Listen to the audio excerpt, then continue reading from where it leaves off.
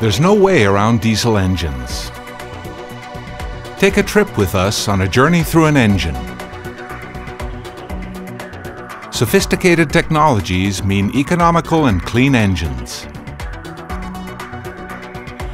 The engine runs smoothly thanks to the perfect interaction between its components.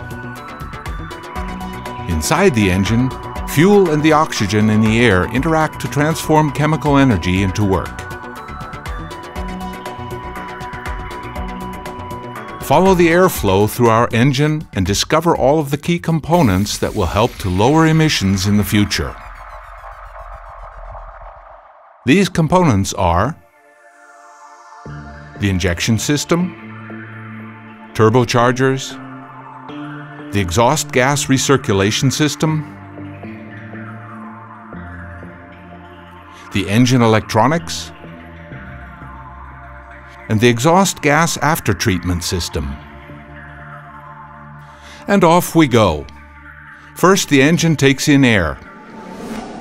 It flows through the air intake pipe to the turbocharger, where it is compressed to pressures of up to 5 bar. Hot pressurized exhaust gas drives the turbine up to speeds of several tens of thousands of revolutions a minute.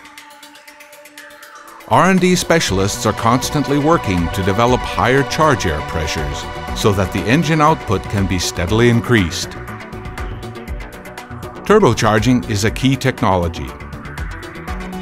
With two-stage turbocharging, optimum charging efficiency is achieved by using a charge air cooler located between the two compression stages.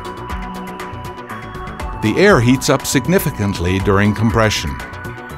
It needs to be cooled before it enters the combustion chambers. The charge air coolers perform this task.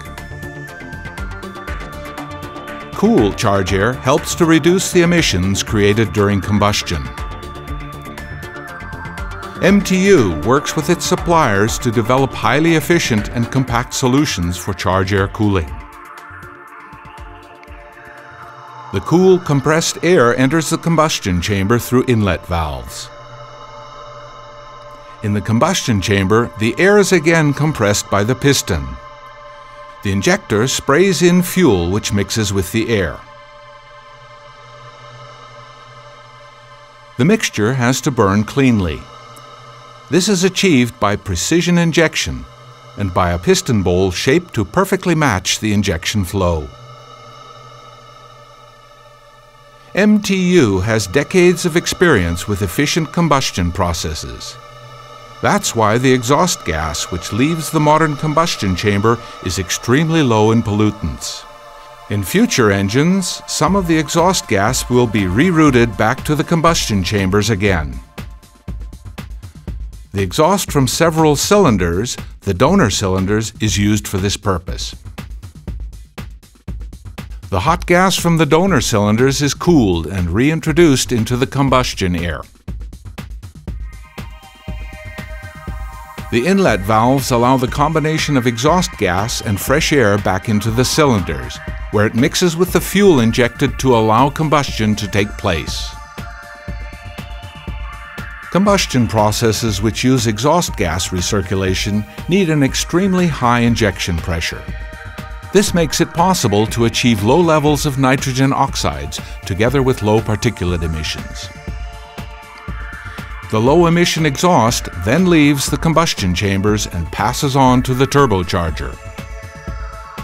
The energy from the exhaust stream drives the turbocharger, which in its turn compresses the fresh air, completing the perfect circuit. Today, MTU engines already utilize extremely clean combustion processes. In future, many of these engines will also be fitted with particulate filters. Here, the soot will initially be retained by the filter before being burned there under controlled conditions at higher exhaust temperatures.